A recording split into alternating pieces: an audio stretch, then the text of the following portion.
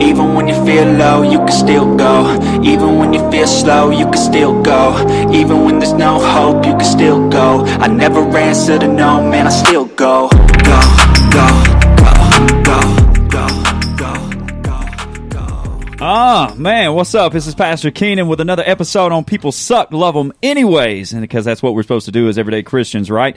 And, man, I'm so jacked about this episode. It's our second episode of the year. And, man, I tell you what, we're bringing more people on this year. And we got some people lined up for the year as well. But tonight we have a very special guest with us. And listen, I know, Fruition Church, I get it. We're just a dot on the map right now. We're coming up. We're doing some big things, but listen, we saved probably the biggest that we ever could for tonight, second podcast of the year, and I want to introduce to you, ladies and gentlemen, for the first time ever on this podcast, and how we even pulled it off, I do not know, besides, hey, G.I.G. God is good.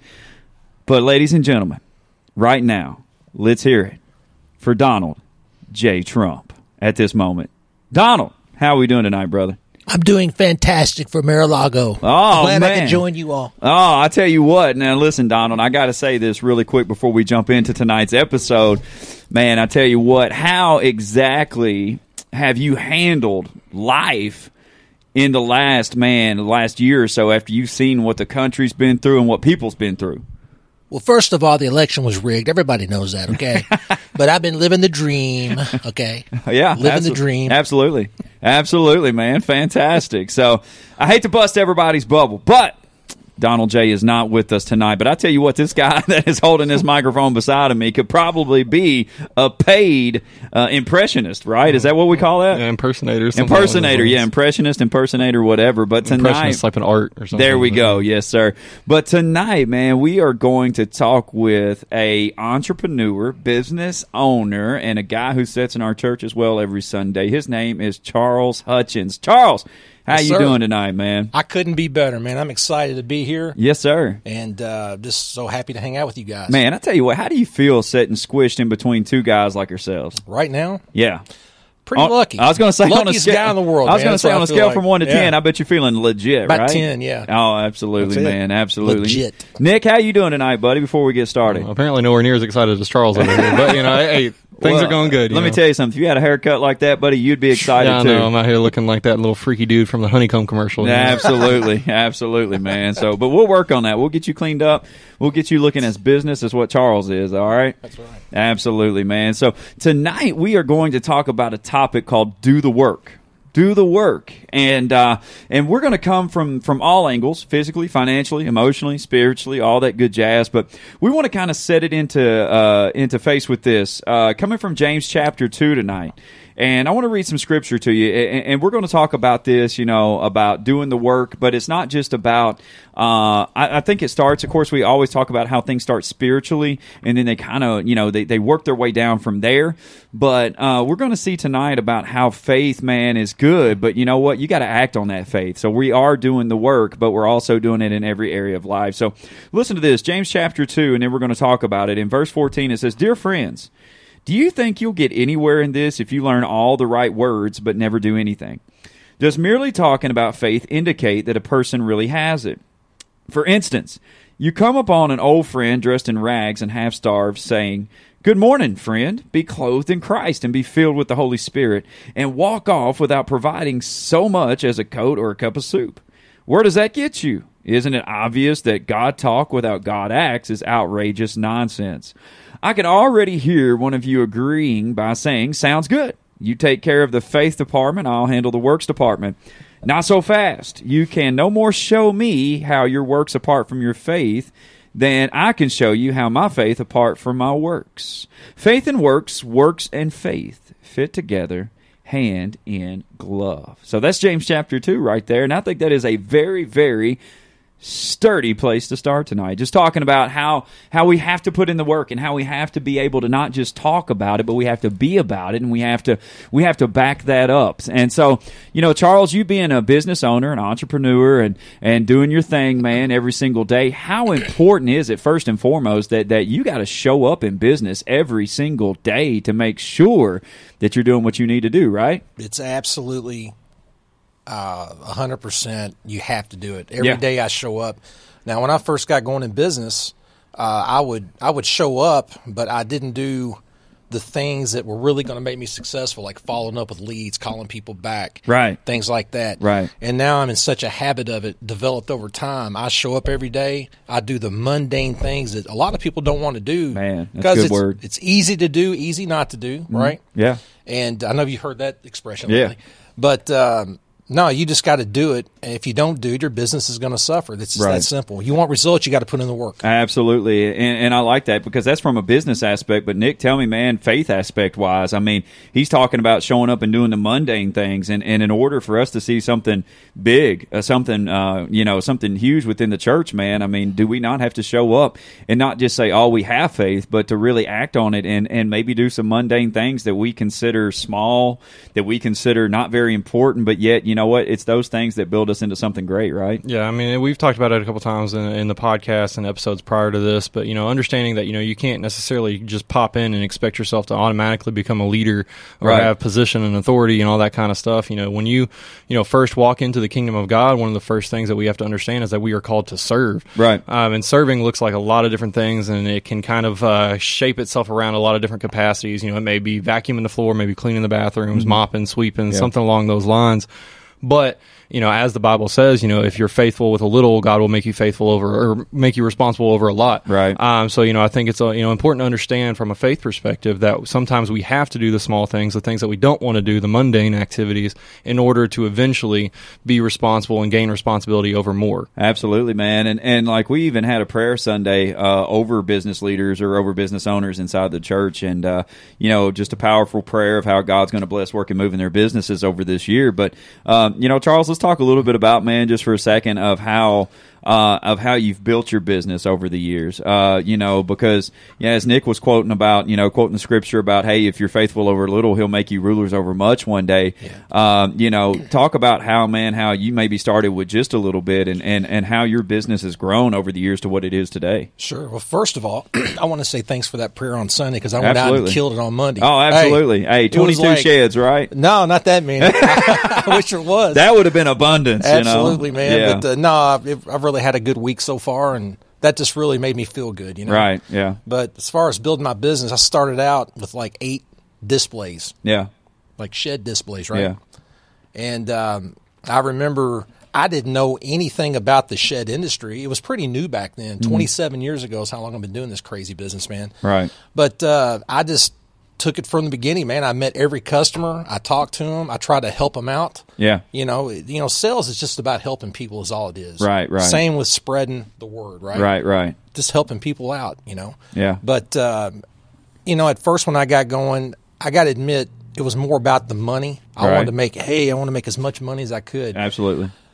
But as time went along, I took the money equation out of it. And when I did that, it opened up. I was so much more successful by helping others. Right. Right. And that's the basis right there, man. Like where you talk about taking the money out of it and helping others, I think that a lot of times, like we can come in and we can be, Nick, you can talk about this for a second. We can be so, I think, driven as far as like we want new buildings and new stuff and, and we want bigger stuff and better stuff and all kinds of stuff. But if we really take that equation out and like Charles was talking about, you take the money out of it and you just start helping people in the process, how much bigger can you get with that in the process? Mm-hmm. Yeah, I think sometimes that stuff, we have to understand that, that have faith, I guess, that stuff is going to come. But that doesn't need to be our primary focus. The primary focus of the church is to reach people, help people, save people. But again, I think a lot of churches, and even ourselves have at times, gotten bogged down in the numbers. You have to have the podcast, like I have to have this many downloads to be successful. That's you, bro. That's not me. That's you. I know. Okay, all right. But again, we have to have this much to be successful. Yeah. We have to have this amount of money. We have to have this many lights. That's your fault. We have to have all kinds of different stuff. I'm glad Charles is sitting in between us right now. I'm just saying. He's choking me silently, but I think it's important to understand that if we're faithful over what God's already given us, He will eventually provide more. It's just, again, sometimes we get stuck in the whole, this is how I have to control this, I have to have this, I have to have that. But sometimes it's just about sitting back, doing what you're supposed to be doing, trusting God with it, and then He'll provide what you need when it's time. Absolutely, man. And so, as you're talking, Charles, about just over time that you're trying to move the equation around just a little bit, Right. like your focus was money. Yeah, okay. I mean, I think people can get caught up in that a lot of times. And we've talked about how, money's a tool. We're not meant to serve money. Money's a tool. Money's meant to outreach. It's meant to help. It's meant to bless. It's meant to do a lot of different things. But once you took that equation out and you went straight into helping people, then your business just blew up, It really did. And so whenever you start helping people, you're really putting that faith into work at that point in time, because, you're not really worried more about bottom line. I mean, again, you want to make a profit because that's how you stay in business, right? But at the end of the day, I think that profit comes whenever, the word comes that, Charles Hutchins, he's going to sell you a shed, but you know what? You might also be a lifelong friend. You might also find out somebody that can help you. You might have connections to help you some other way, things like that. So, really talk just a second about building a relationship with people. It's not just about business, but it's about building a lifelong relationship with people as well. Absolutely. When somebody comes to my sales lot, obviously I ask them, what they're looking for and things like that. But I also ask them questions. I may pay them a compliment, about their car or a shirt they're wearing or something like that. But I also ask them, how many kids do you have? Where do you go to church? Right. As the conversation progresses, I try to get to know people a little bit, and I think that really breaks down that barrier right. of them wanting to do business with you or not. Makes them a lot more comfortable when you get to joking a little bit. They'll start asking buying questions like, hey, what color roof can I get? Yeah, this right. is my wife's personal favorite. Ready? I tell them you can have any color you want as long as it's black. That's yes, it. Absolutely. And either they laugh, which 99% of the time they laugh, right. or they just kind of look at me like I'm crazy, which I am crazy. Right, right. But, yeah. Yeah, absolutely, man. So, Nick, and we'll flip-flop this back and forth as we go, but, Nick, in the faith realm of things right there where, building a relationship, man, is so important to people because, time and time again, when people walk in here, I think one of the best compliments that we get whenever people walk into church is that they feel like it's a family-oriented and like anybody's welcome type atmosphere. And I think, in order for people to get connected, I think for people to see faith in action and to see faith, in works, that they have to feel included while they're in here. And so, regardless of what they look like, the background that they have or anything else, everybody, and I want to kind of, I guess, maybe put a potential business spin on this really quick, but everybody is maybe a potential customer of Jesus. You know what I'm saying? Yeah. And so whenever you say that, it's like, if you don't make them feel included, if they don't see that faith in works, if you're just going by like what the scripture says right here and you're saying, oh, you're naked and you're hungry, but hey, be clothed in the Holy Spirit, have a great day.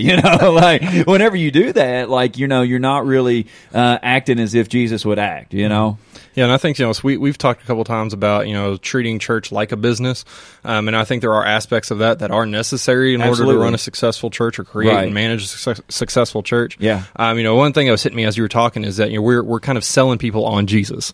We're trying to, mention, we're trying to tell them who Jesus is, and everything that we do should, emulate Jesus. I was going to say should reflect that. Yeah, exactly. Right. It should reflect that. It should, because, I think, again, we've talked so many times before about how some people get so steeped in religious tradition and things like that, and a lot of religious people are considered hypocritical or hateful or judgmental, all that sort of stuff. But if we were really, really, truly selling Jesus, who He really was, who He really is, right. We would be emulating love, grace, mercy, forgiveness, kindness, all those sorts of things. Right. And so when someone's walking into church, we need to emulate that by selling these people like, hey, this is who Jesus really is. Yeah, someone right. who loves you, someone who's going to get to know you, someone who's going to get to listen to your stories, listen to your struggles, and be there for you.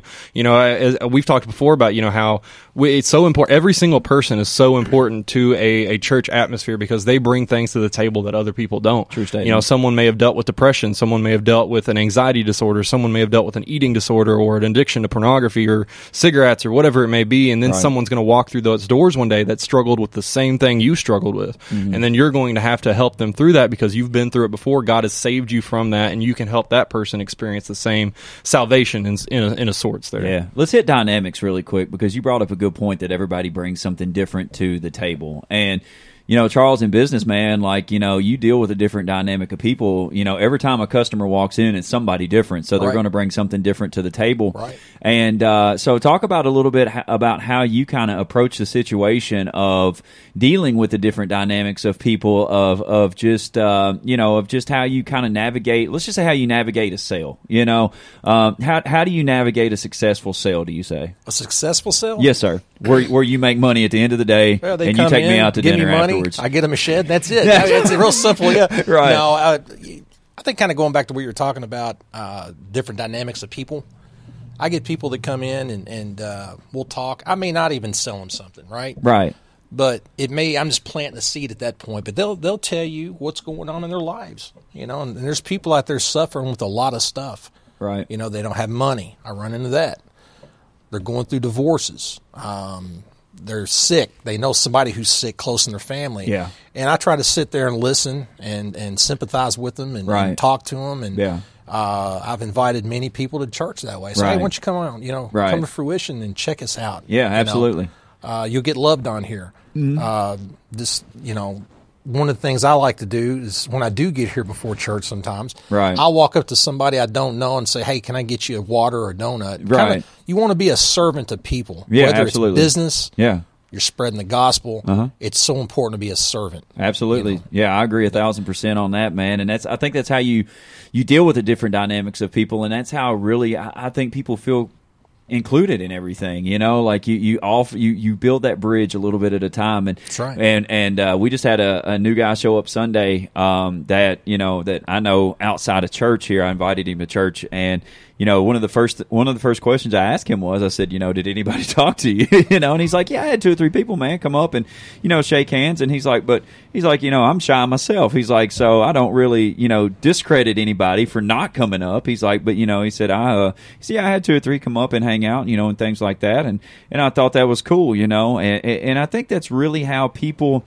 and I say this, I guess kind of loosely, but, whenever people come in, let's just say they come into your shed business or they come into church for the first time, I truly think that, and this is just me, but, and some people out there might disagree with me, but I think we have one opportunity. I think we have one shot. Whenever somebody comes in for the first time, we have a shot, you know what I'm saying, of the taste that we leave in people's mouths. You know what I'm saying? And I mean that in the way of, like, whenever somebody comes in, and don't get me wrong, with the mindset that people have, if you come in trying to find something wrong with your shed business or trying to find something wrong with church, Nick, it's going to happen. I mean, but if you come in with an open mind, like, I'm going to try this place out and let's see what happens, we have one shot as churchgoers, business owners, whatever we're talking about, we have one shot to really leave a great impression on somebody, and if somebody walks in and sits down and nobody talks to them, nobody helps them, nobody makes them feel included, it's stagnant, it's stale, it's like a funeral home in here, then you're going to leave that impression on people that it's like, well, I wasn't even included there. What's the point of going back? And so, Nick, and I'll switch this over to Charles too, but Nick, man, just, in that aspect, man, talk about that, how important it is, man, to understand that one shot, that one opportunity, as Eminem would quote time and time again, how important is that one shot or that one opportunity that we kind of veer away from what we do regularly on a Sunday morning. Let's just say, I know you're in charge of a lot of things on Sunday morning, getting stuff set up and things like that. Like, what if you were to veer away and say, you know what, I see that person down there, nobody's talked to them.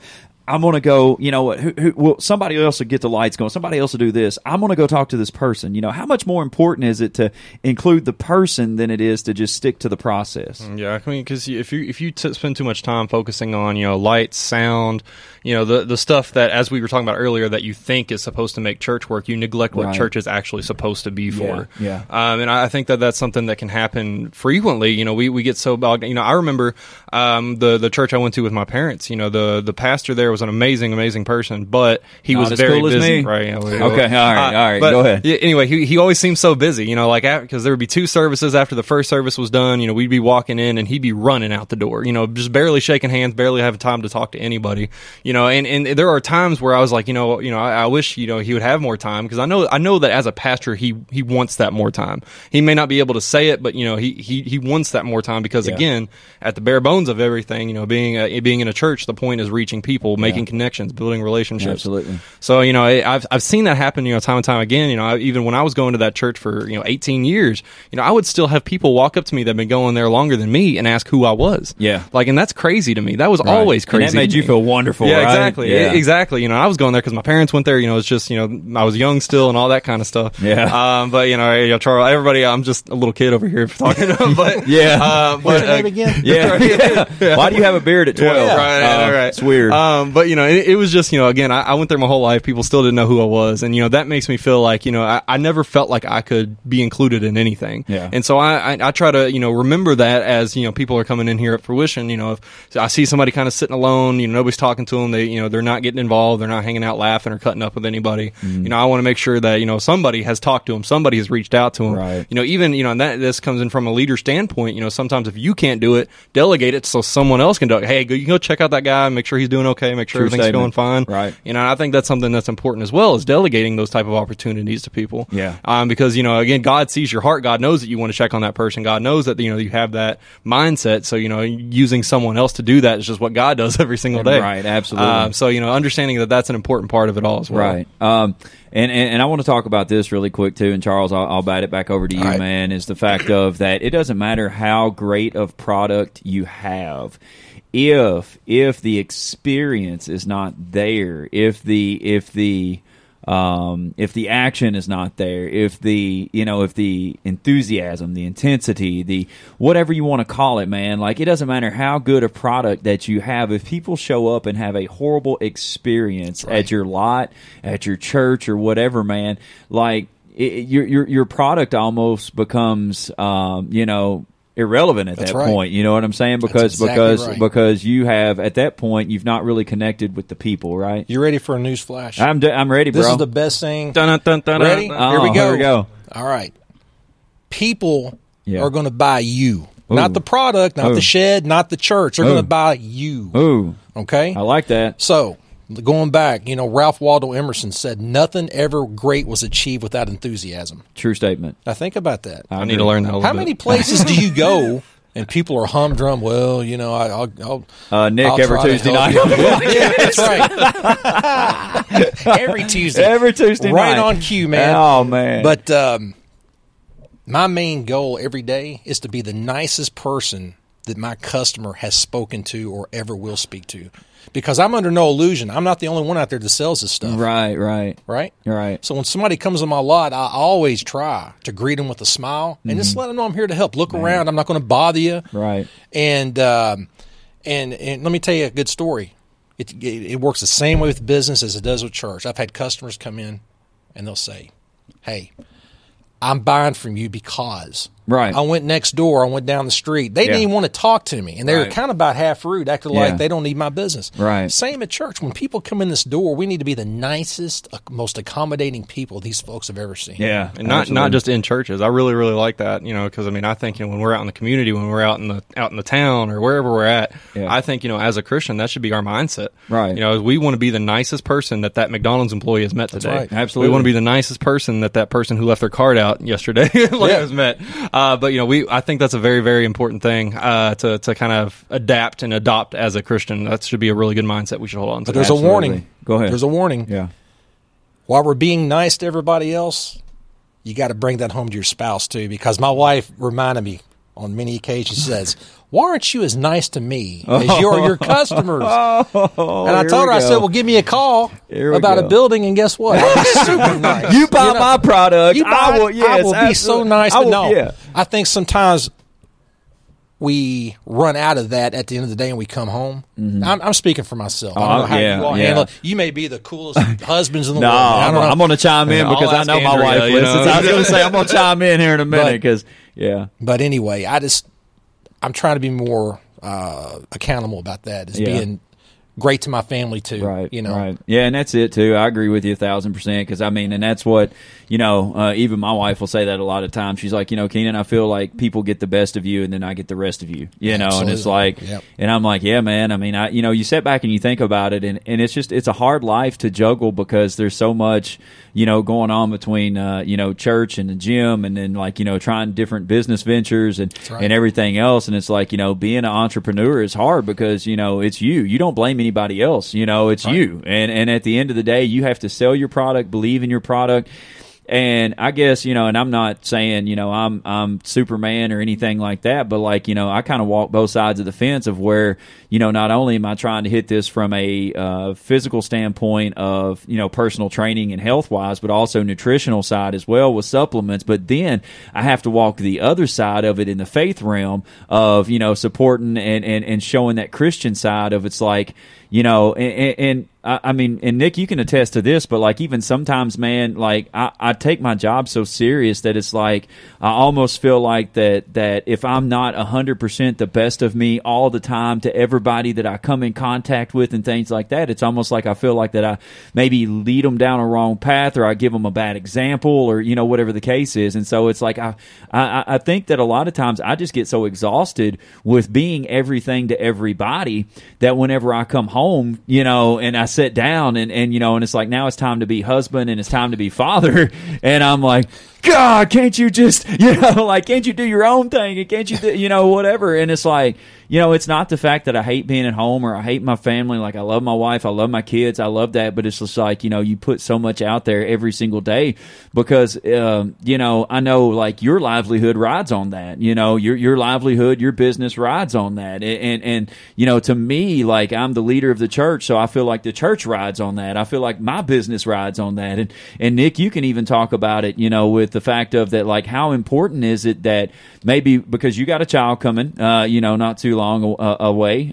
Mackenzie thinks it's tomorrow, I think, right? But feels like that. Yeah, right. So, but like you can talk about it just for a second, man, about how trying to carve out that time of we're talking about doing the work of being a entrepreneur or your job and then we're talking about church and then we're talking about family, like there's a lot of work to be done, right? Mm-hmm, yeah. And I think I've worked a lot and I have a lot of education when it comes to psychology. I'm not going to throw any kind of $100 words at you or anything. I don't have my thesaurus with me, dude. Yeah, I know. But again, I think it's important. One thing that I've learned, and I've learned through my work with that field, and even through like retail and all the different job and life experiences I've had at my very young age, Charles. All the different experiences that I've had, I've understand that one thing is that you cannot take your trauma home. You can't let other people's trauma affect you. You can't absorb that. You can't just sit there and dwell on it. Mm-hmm. As a when I was a kid, teenager. That angsty teenage years where you didn't want to talk to anybody about anything. Yeah. You just, kept that stuff inside. You just let it dwell and let it settle and let it erupt and build and create this huge, horrible monster inside of you. Mm-hmm. This kind of stuff it's real and it's something that we avoid on a constant basis. I think we're supposed to remember, like coming home to our family, coming home to the people who care about us, who decided to spend their life with us, the kids who are part of us. They are not supposed to be seen as a burden. And I think a lot of times they are because we're so exhausted at the end of the day. Right. We've dealt with horrible people. We've dealt with horrible customers. We've dealt with people who suck. The whole thing is podcast. We dealt with people who suck all day long. And we still try to love them. And we try our best to love them. Right. It doesn't work always, but we try our best. But when we finally get home, sometimes when there's extra work to do, it is seen as an extra burden. It's seen as too much wanting to do. But again, I was reading this book by Tim Tebow this week called Mission Possible, and he's talking about being faithful and just being motivated with what God has already given you because, if God has given you that family, God has given you those kids, God has blessed you with the ability to have a wife and kids and a job and all this kind of stuff. Mm-hmm.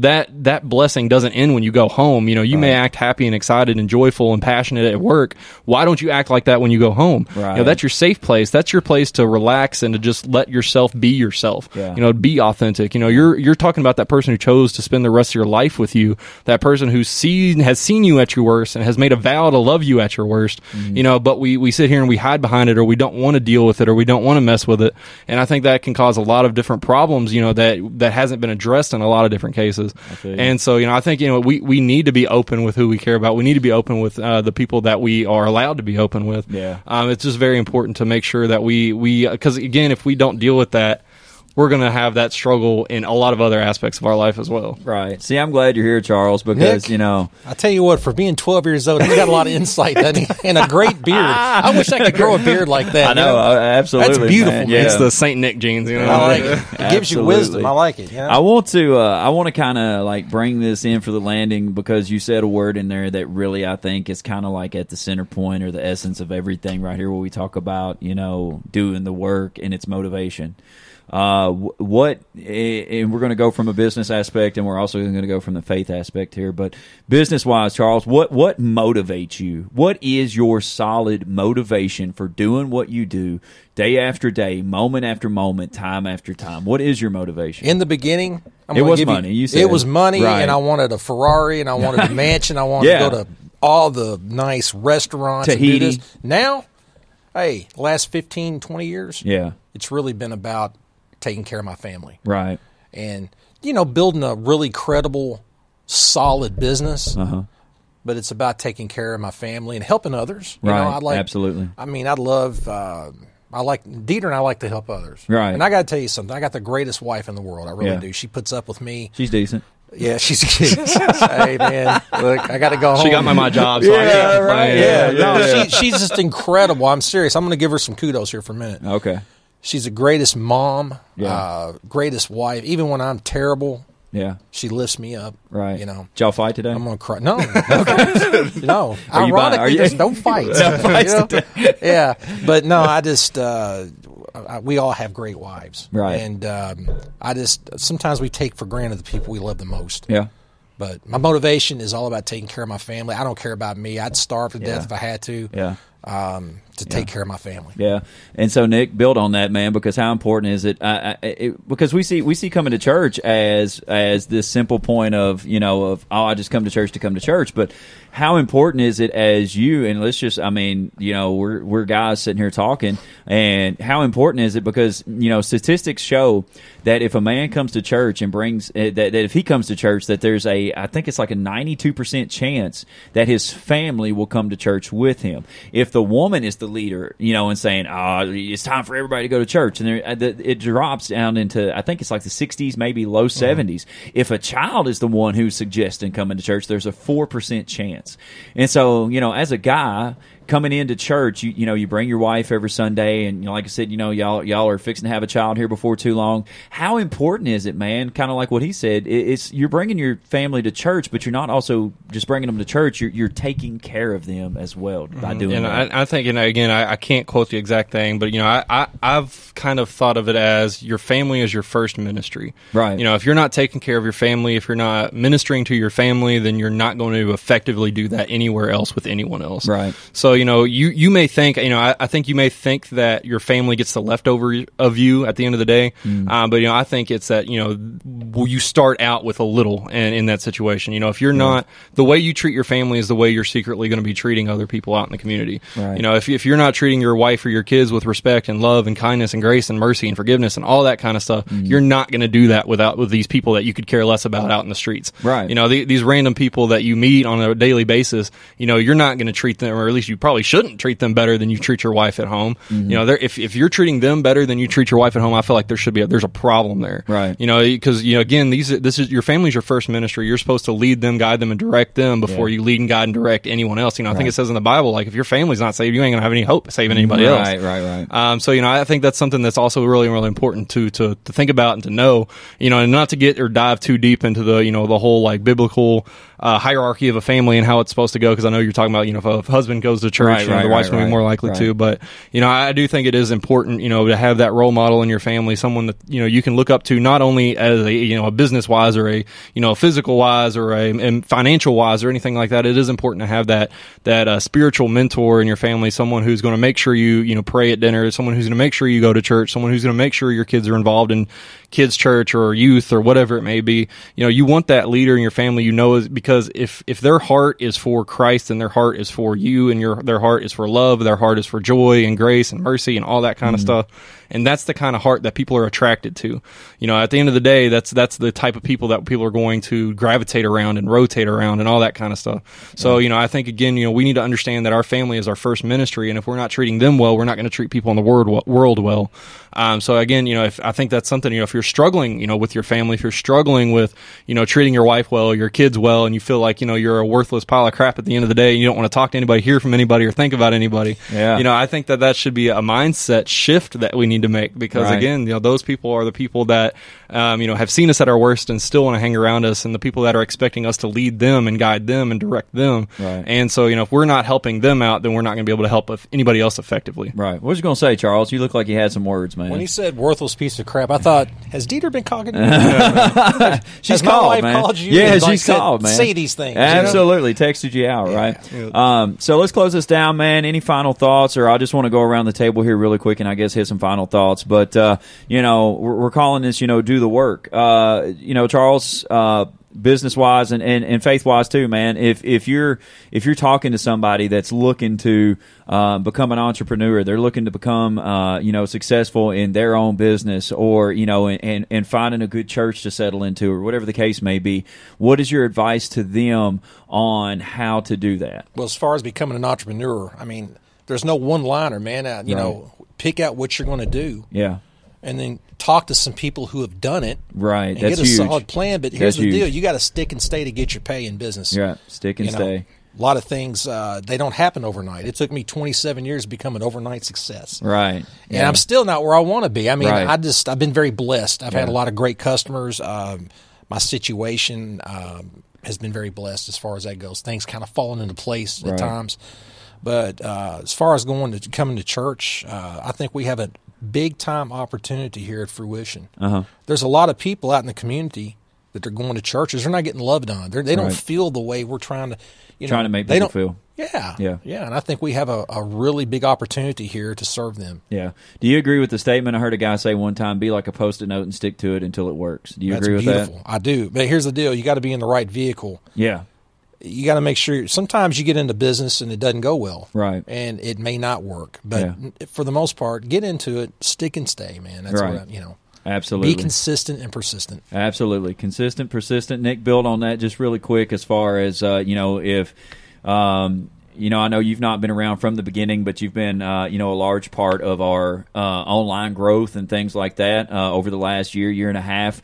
Talk about how, in your own words, man, if we're going to build this thing up and be successful, and just talk just for a second about how you would tell another church somewhere, and it doesn't mean we're doing it the best, but just how would you introduce the success or the work of being a Christian to another church? How would you tell them to be successful and loving on people? I think one of the biggest things that was hitting me, and again, because I had actually just read this before I came here to do the podcast, but passion, I think, is something that's just huge and it's overlooked sometimes. Absolutely. Just as Charles was talking, you have to find the right car to be, and you have to find something you're passionate about in order to be successful. Right. You're not going to be successful at something if you hate it. We've all been in a job we hated before, a job that we couldn't stand, a job that made us just hate our lives. Yeah. You weren't going to move forward in that. Hey, be careful. Be careful. I'm just playing. We need to find something we're passionate about. And I think if you want to be in the ministry, you have to be passionate about people. Right. You have to be passionate about building and forming relationships and maintaining relationships. You have to be passionate about being empathetic with people and understanding what they've been through, where they're coming from, what they've experienced, why they feel a certain way. You have to really dig deep and get to know people. I think that's where a lot of these mega churches kind of struggle, is because, they have a lot of people, but, does Joel Osteen know every problem that his members have ever faced before? You lose that connection. Right, exactly. You lose that connection. And I think that's one of the biggest things to think about is, another thing that comes along with passion, I think if you break it down into the old, meanings of the word, is it actually comes from a word that means to suffer. Mm-hmm. We think about the passion of the Christ, how Christ suffered for us. Yeah. That was the purest form of passion. Yeah. That was a kind of expressed to humanity. And so understanding that sometimes we have to do things that aren't fun, do things that aren't the most exciting, just to experience what God has planned for us. That's true, just bro. to experience and fulfill our purpose. Absolutely. Well, gentlemen, I appreciate it so much. Hopefully people that listen to this, I'm hoping they're going to learn something in the spiritual side of things, hoping they're going to learn something in the business side of things. Hopefully something was said here tonight that will help motivate somebody, to step out on a limb, step out on a ledge, and just kind of go, you know what, I've kind of had a dream of doing this, being this, kind of, opening up my own business or doing my own thing. Charles, hopefully something you said in there will help help guide them to that point. Or, you know, maybe it's somebody that's listening that's not been to church in a long time, and they're like, you know what, man, something really hit me tonight, and I'm going to try to go find a church that's going to love on me, that's going to accept me, that's going to, you know, it's going to help, you know, direct me towards Christ. So that would be fantastic. So, gentlemen, I appreciate you guys so much. And again, thank you for everybody, man, for tuning in to People Suck, Love Them Anyways. Be sure to go ahead and download all the episodes. Tell all your friends about it. And again, we thank you, gentlemen. And everybody have a great, great night. Be blessed. Even when you feel low, you can still go. Even when you feel slow, you can still go. Even when there's no hope, you can still go. I never answer to no, man, I still go. Go.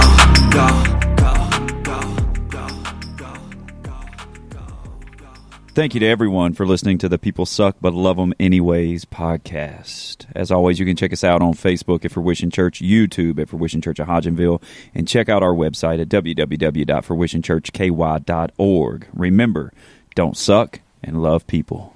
Even when you feel low, you can still go. Even when you feel slow, you can still go. Even when there's no hope, you can still go. I never answer to no, man, I still go. Go.